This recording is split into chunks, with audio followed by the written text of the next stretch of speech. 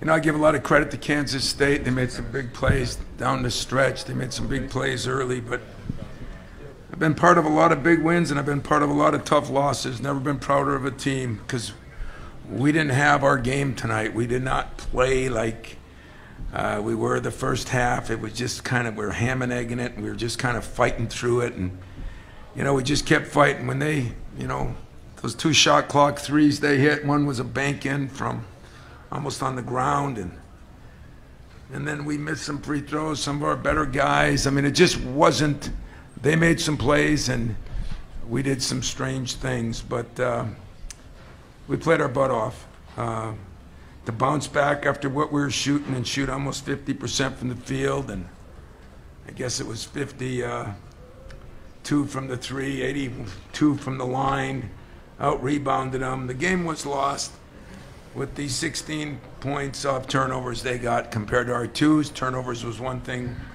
we were concerned with. And then those timely shots they hit. And but these guys battled back. Ty was struggling early. Joey was hot. AJ was just in the middle of it. AJ really came along late. Then Ty did. Then Joey did. And I'm proud of them. I'm really proud of them. And I don't say that about a lot of teams, but what they've done in the last couple of weeks, how they've grown, I give a lot of credit to Kansas State, but boy, it was their night with some of those shots that went in. So that's it. Once again, we'll start with questions for the student athletes. Please raise your hand. We'll bring a microphone over to you. Give name and affiliation before asking your question. Do we have any? Okay, up here in the front, to my left. Bob Winowski, Detroit News. Tyson, the final play there, can you describe what happened as you were going up and I guess Nowell's hand came in? Can you describe it? They knew we needed a 3 to tie the game up, and they just played it really well. They switched, and they just got it through Palan well. He made a good play, and none of us could get a clean look, and they got to stop. We're going to be on the aisle here, up here in the second row. Go ahead. Brendan Shabath, WDBM Sports. This question's for Joey. What was the conversation in the huddle before that last offensive possession? Were you guys expecting them to foul, being up by 3? Was the plan to get a shot early, later? You know, what was the plan there? We knew we needed a 3. We executed the play pretty well. Had a good look at it, pass it up, and then after that, you know, it's tough to get a good look at it after that. But yeah, and just didn't get shot off. Questions for the student athlete. Okay, on the aisle on the other side in the back. Go ahead. Tom Arian with AP Radio. For the players, can you put into words the disappointment of having come so close, losing in overtime here in the 3rd round? Why don't we start with AJ, then we'll go Joey, then we'll go Tyson. So AJ? You know, super disappointing. We wanted to win. We were so close to our goal, and just proud of my guys. We just couldn't figure out a way to close the game tonight, and that's pretty much it. Yeah, it just sucks right now. But everybody played their butts off, so you know you can't hang your head. You know, wish we'd be having practice tomorrow, but we don't. So we played hard. You know, we put some games together, and you know, just you can't be mad about it. Any more questions for student athletes? Okay. We'll start in the back to my left, and then we'll come over to that side. Eric Jackson with Sportico. This is for the guys. AJ, there's been a lot of talk about the new Wilson basketball this postseason. I'm curious your thoughts on, you know, it being a little too balanced. I'm curious your thoughts on if it played a factor in tonight's result. Both teams had to play the same ball. Good answer. We'll go across the room, like second row on the end. Yep. Matt Sherman of Detroit News. This for any of you guys. When they're making some of those shots that Tom referenced, whether it's the banked in one or the deep contested threes, how tough is it to kind of overcome those, just as a team in general, not let those kind of overtake and kind of beat you guys down in those moments? Why don't we start with Tyson, then we'll go Joey, and then we'll go AJ. The game It's the game of runs. People make shots. Just got to respond. It wasn't the first time we seen people make shots, and then we came down and made shots. So it wasn't like we didn't shoot it well today. We shot it really well. We just didn't get stops. That's really it. Yeah, both teams made plays. They just happened to make a couple more at the end of the game. This time of year is about who's going to make the plays at the right time. We didn't get the stops that we needed when we needed them, and they capitalized off of them. Stay in that same row in the middle. AJ, great season, first of all. Congratulations on that. Jim Comparoni, SpartanMag.com. AJ, later portions of the game, you started going to the rim. What did you see, and you were able to finish some big shots downhill? What did you see that kind of ignited that? They were just staying tight to my shooters, and I was just being aggressive. Just doing what I could do to help us win the game. Just trying to put my best foot forward, and I made plays, but I didn't make enough for us to win. We'll go other side of the room here, row 5. Go ahead. Thank you. Jeff Maglicetti with SI.com, Fan Nation, All Knicks. Sorry it didn't go your guys' way tonight. My question is for each of the players.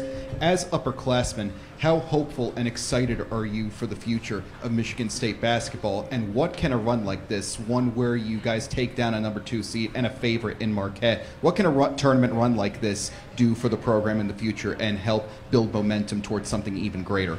Why don't we go AJ first, then Tyson, then Joey? When you come to Michigan State, you're supposed to do things like this. I'm just so happy I could do it with this group of guys. It's definitely hope around the corner, but just right now it just stings to even think about the future. Coach is coach. He makes runs. He's got a good group of guys coming in, good guys still here. And I won't be surprised. He does it again, goes even further. Yeah, same thing. Coach is coach. Like he knows how to win these games, and I'm glad that we got a little bit of a taste of it. But these guys got an incredible team coming back next year, so definitely, they'll try to make a run and get even farther. We will dismiss the student athletes at this time. Michigan State locker room is still open for another 7 minutes. It's now 9:41. It'll be open till 9:48. At this time, we'll take questions for Coach Izzo. Once again, just raise your hand. We'll get a microphone to you. We have questions for Coach. We will start up here in front. Bob Winowski, Detroit News. Tom, I don't know how many games you've been through like this where you guys are hitting shots and they're hitting shots and they're coming from everywhere. What were you thinking as that was unfolding? Just get one stop or just what was in your mind?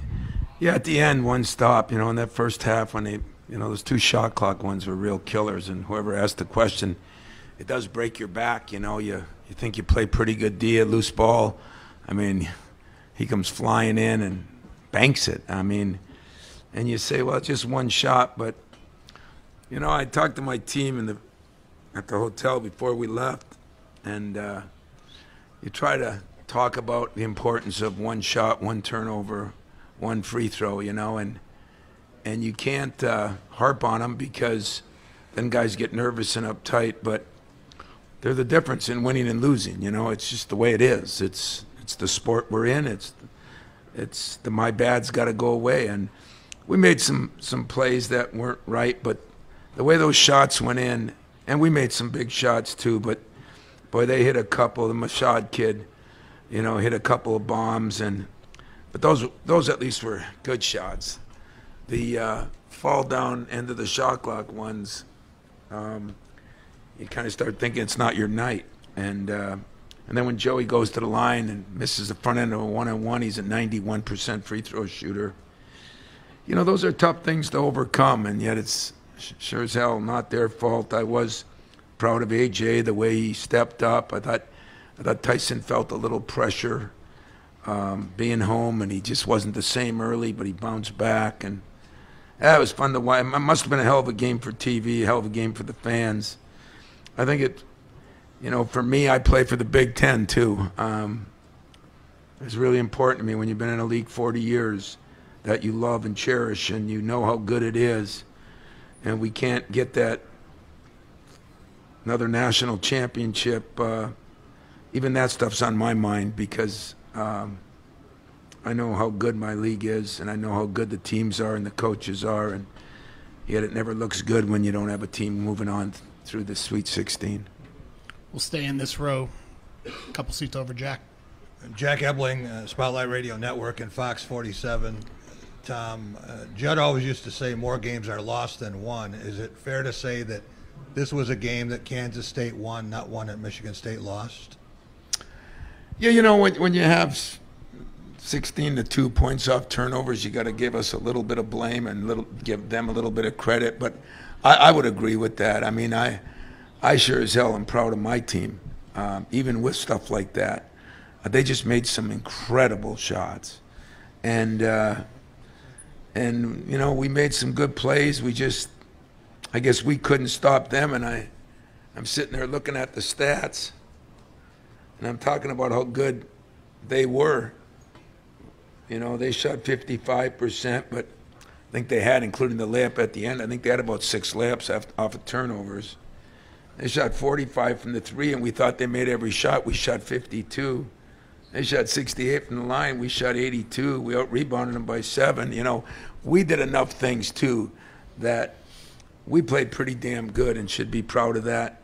Whenever you lose, you're never proud of anything. And when you have some mistakes that were kind of effort-related, not getting back and things, it's gonna be hard to watch the film. But I was as proud of this team as many teams I've had that have gone far and lost, because the way this team, the way they grew the last couple of weeks, it was fun to see happen.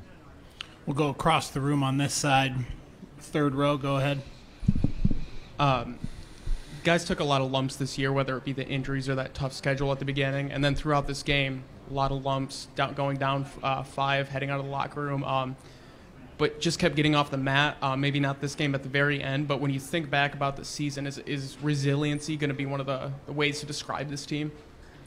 Oh, for sure. And I don't know how many lumps, you know, we did have some injuries and we went through some things during the year, but some of the lumps, because no matter what anybody says, top to bottom, you know, I have no problem standing up and saying we have the best league in the country. You know, when you have that number of teams beating the hell out of each other every day, I don't think we're worn out from it. I just think you get a bad seed from it. So we had all these teams with 7, 8, and 9 seeds, and I'm not saying that was wrong, but that's what happens when I'd like to see some teams come in and survive this league and the places we play. So, you know, I'm going to become a big Badger fan. I'm going to pull for them in the NIT, and I'm proud of my team, but I'm proud of the league too. And disappointments, there's disappointments, but I think as a 7 seed, maybe we showed how good our league was, instead of, like some people say, the other way around. We'll stay in that same row, 2 seats down. Jim Comparoni, SpartanMag.com. Tom, your team gave up some back cuts. It's rare to see a Michigan State team beaten to the rim. What was going on with that? I'm sure you were trying to get it corrected as it went along. What did you I think 2 things. We got caught mesmerized on Nowell. I mean, he's a special player, you know, and we actually did a pretty good job on him. When you look at he gets that last one where he would have been 6 for 18, has 18 points, but he's 2 for 6 from the 3. It was the assist that really killed us on the back cuts, and I think we're mesmerized on him. We did not do a very good job on that. That was one of the disappointments. And that's what makes him a great player. It's not only the plays he makes, but the position he puts people in that put you on backpedaling. You know, I really was disappointed in some of those back cuts, because we had really talked about him. The lob at the end we had talked about out of a timeout. But I think we played so many guys so long, I think we just kind of wore down. You know, we got caught. Marty struggled. We got caught with our bigs, and so then we went with Malik and Joey, and so now we went smaller, which was okay, but we just kept playing those guys. We hardly gave Tyson and AJ much of a rest, and I think that hurt us a little bit too. So blame the coach, not the players on that. We lost a little vision, and that's what happens when you get fatigued. We'll do 2 more questions. We're going to stay on that side toward the back. Go ahead. Coach, prior to the season, there was a lot of skepticism, whether that be, with the center spot or the non-conference schedule. Despite the score of the game, the final result, all things considered, do you look back at this season and think, wow, they did pretty good, looking back at everything? For a guy who always thinks the glass is half empty, and I've said this many a times, for some reason I believed in this team all year long.